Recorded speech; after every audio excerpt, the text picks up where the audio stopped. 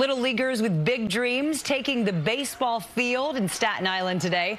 South Shore Little League hosted and won the New York State Championship. The team will now head to Connecticut to play in the Mid-Atlantic Regional, which could lead to a trip to the Little League World Series in Pennsylvania. We're going to take it all. We'll see you in the Little League World Series. We worked so hard for 4 years and we finally made it happen.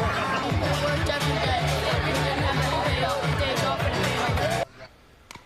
South Shore beat Harrison Little League for the championship. A total of 7 teams from around New York State competed in that tournament. Big congratulations.